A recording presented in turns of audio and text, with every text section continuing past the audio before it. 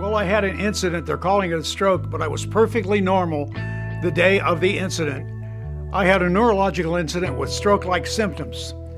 Like my left foot was getting in the way and I fell. When this happened, it was a complete surprise because Dr. Horton had just did an ablation and put me back in rhythm. I've been AFib, was diagnosed in 2007.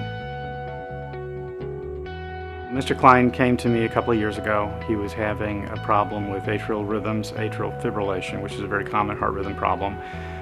We performed an ablation on him. This was probably 2 years ago.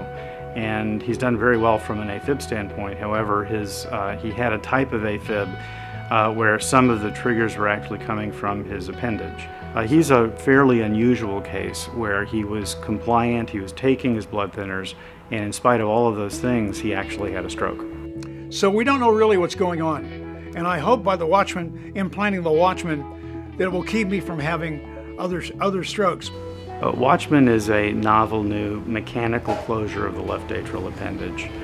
When patients have atrial fibrillation, which is a very common rhythm problem, they can have symptoms from it, but the biggest issue that they have is the risk of stroke.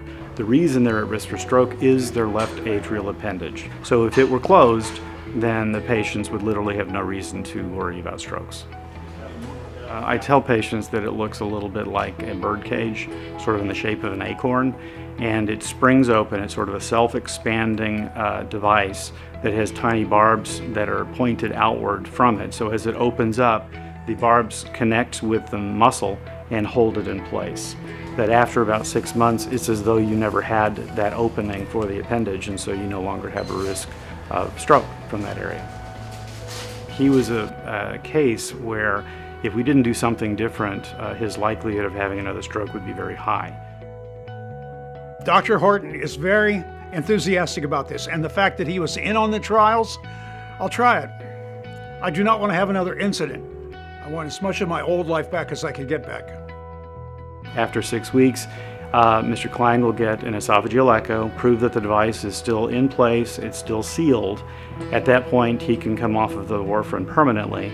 He will have to go on Plavix for 6 months as the healing process is completed, and then he just needs to take aspirin. After that, he's done.